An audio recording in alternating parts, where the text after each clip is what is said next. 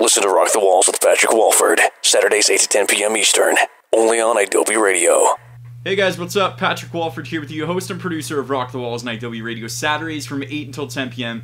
IWRadio.com if you want to go and check that out. On this week's show, we're going to be having I Rustled a Bear Once, The Swellers, and Dead and Divine on the show if you want to check that out as well. Some exclusive Inside the Music segments with some really cool bands. You can check it out Saturdays 8 to 10 p.m. on IWRadio.com. This video is obviously about the big Devil Wears Prada Fall Tour announcement that I've been sitting on for about the past week. A lot of people have been wondering why I couldn't just come out and plain as day announce it. It's due to the fact that one of the bands on that bill is playing my city in particular, Toronto, today. I didn't want to affect that band's draw in this city. A lot of respect for that band. So I decided to hold out until the day of that they're playing because I would figure a lot of kids already have their tickets to the Toronto show. So if you can put the piece together in a couple seconds here, you're going to be able to figure out this tour really quickly. But otherwise, we're going to throw to this band, and they're going to tell us all about this tour and who's on it. So definitely go and check that out as well. We have some audio from some of the bands on the said bill kind of explaining what the tour is exactly dates-wise as far as when it's going to be and how long it's going to be afterwards. So definitely stay tuned until the end of the video. So here it is, an update with the opener, the second band on this tour. Hey, this is Brandon. I play bass in 4 today. So, coming up after this tour, what exactly you guys have planned? Are you guys going to be writing anything like that anytime soon?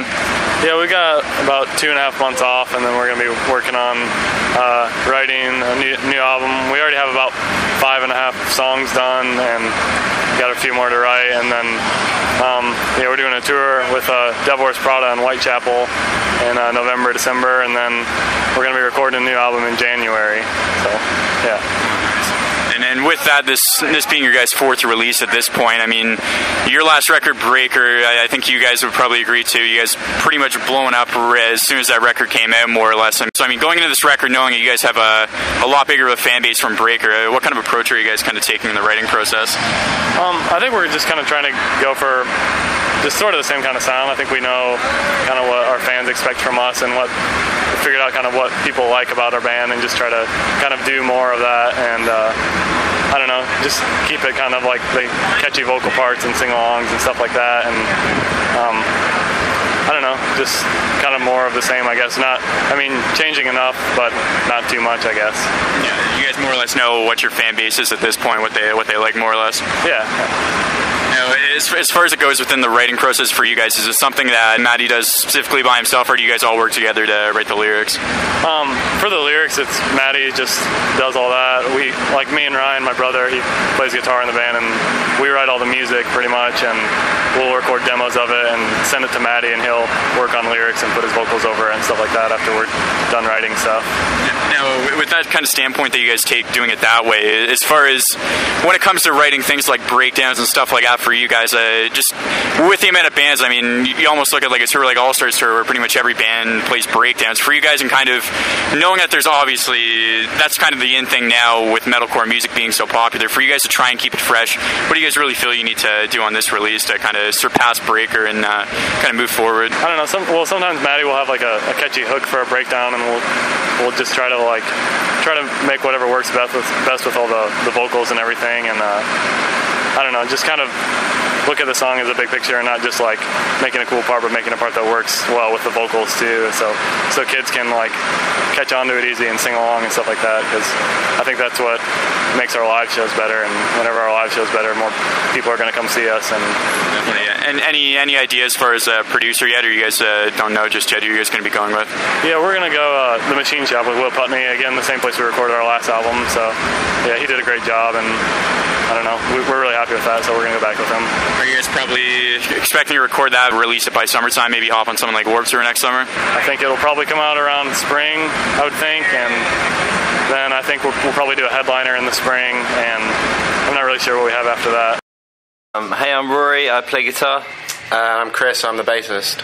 There's some touring plans coming up. You guys are going to be doing a headliner with your buddies in Your Demise and Let Live in the UK. As far as some plans over here in the fall of 2011, are you guys going to be doing anything? Are you guys going to kind of wait until the record drops early next year?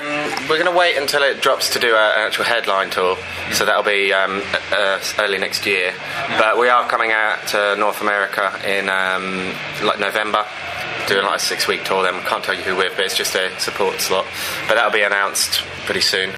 there you have it, guys. The Devil Wears Prada is going to be doing a fall headline tour in November and December, a 6-week-long tour with Whitechapel, For Today, and Enter Shikari as support. As far as the second and first slot goes, I'd probably have to say you're going to see For Today in the second slot, Enter Shikari in the first slot.